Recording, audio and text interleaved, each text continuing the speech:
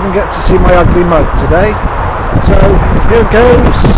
Let's go for the plots.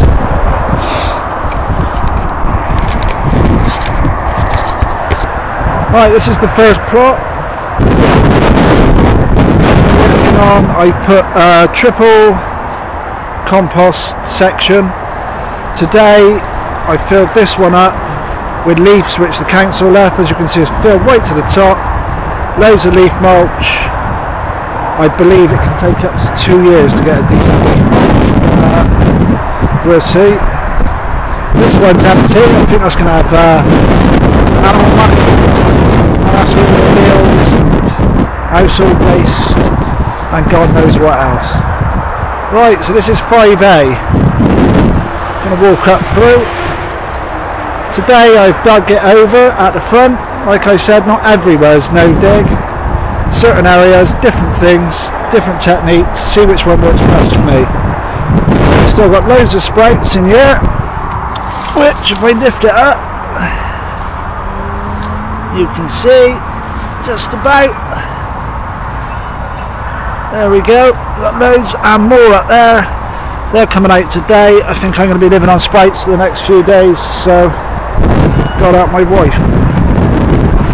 Here's where I dug up some strawberries and replanted them last week. I put the matting down, just cut some holes in the matting, put the strawberry crowns in. I don't know how good they're going to be because some I think maybe over 3 years old, but we'll see. Right, now with the fruit bed section, I put all this black matting down amongst all the currant bushes, black currants, red currants, white currants, mainly gooseberries. There's some blackberries in there, and there's a load of new little ones what a kind neighbour give me. I ain't got a bloody clue what they are. So as you can see, I put the black matting down like that where the strawberries are, and then I give it a heavy mulch of chip bark around the fruit bushes. So basically this year I won't have to do anything, just there'll be a few odd seedlings that sprout up amongst the chip bark, which I should just be able to pull out by hand. At the front where I've dug, I'm hoping to get raspberry canes, but for some bizarre reason I've never been able to grow raspberries. Everyone says they're easy, not from moi.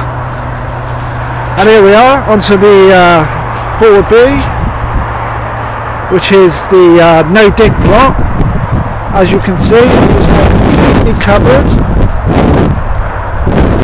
completely covered in cardboard, completely covered in a thick layer of leaves, and then a thick layer of cow and horse poo. So this is all now ready for planting up. I think this probably will be squashes, not decided yet. Down the side here I have planted a load of wildflower seeds, so they'll go alongside all the trees. So all up through here, that's all going to be wildflowers, and they were cheap as chips and Morrison's. I think it was 2 packs for £3. They've got them in liddles now, they're £1 a pack, 99p, so you can't go wrong. Here's all the fruit trees. This is all mulched because it was unworked, it was bramble. There was no way I was going to be able to do anything with it apart from put trees down. Plant trees, like I said, you've got the old Victoria plum trees. I put a bird box up there. Hopefully we get some nesting birds this year.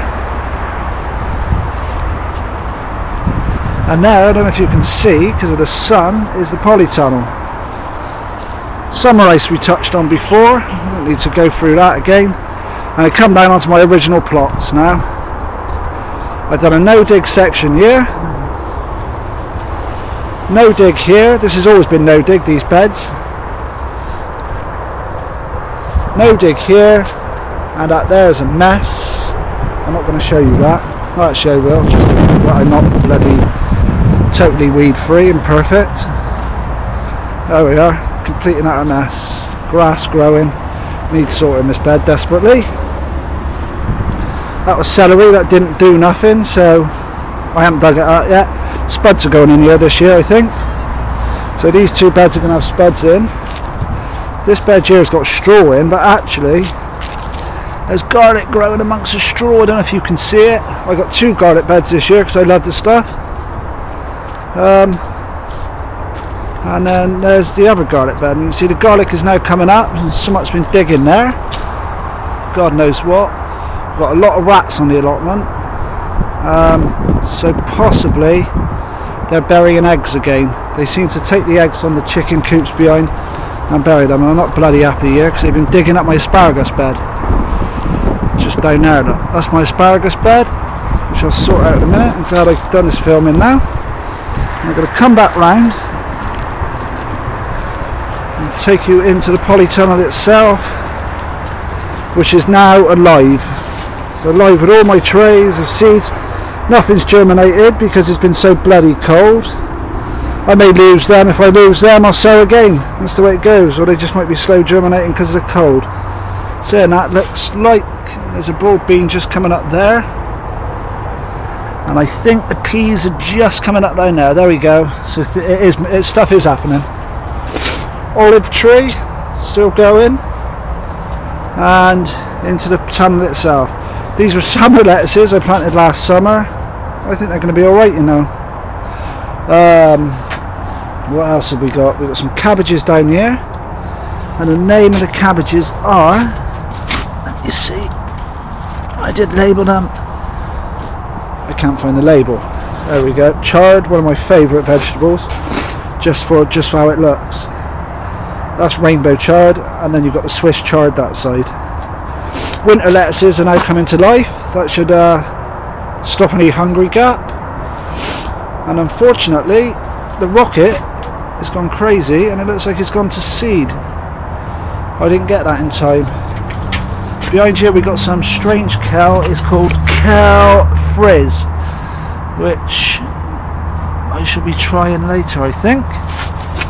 And then round here we have kale Cavallo Nero. I can't remember the name of the cabbages. I think it might be Cabbage Express or something along those lines. So we come back down the plot, and here I was lucky enough on the plot I got the no-dig on. There was a load of comfrey which I replanted here, and you can just see it's starting to shoot. So I got a lovely big comfrey patch, and here I planted more wildflowers in front. So really got to try to attract the bees. Bees are declining in the numbers and it's not looking good. Kale looking a bit sorry for herself. Cabbages, which I'm going to get now because I can't believe they started to bloody split even with this cold weather. They're Savoy January Kings, they are. Lovely. My little mate Nobby the Gnome. More Savoys. Another no-dig bed with a massive worm in. The worms love the no-dig. Down here I've got Jerusalem artichokes, which I've cut back and I still haven't had a chance to dig them up, but I will probably do that in the next few days and start eating them. So yet again, that's no good for my wife because I'll be stinking the house out. Leeks didn't really do a lot last year. I planted them too close together, so I'm just waiting for a bit of warm weather and they'll fatten up a bit before grab them before they go to seed, because they seed in the second year. They're biennial. Flower beds starting to come alive. See little things happening. Tulips are coming. Poppies are arriving on the scene. What else have we got? Yeah, it's all just starting to come alive really. And then there we go. Look at that. My rhubarb. Another week I should be picking some lovely rhubarb for crumbles.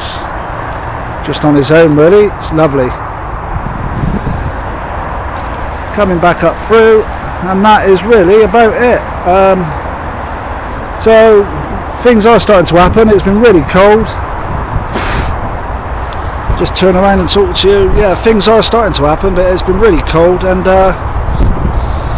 hopefully spring is on its way and we can start planting. So I'll probably see you again in about another month's time. Take care. Bye bye.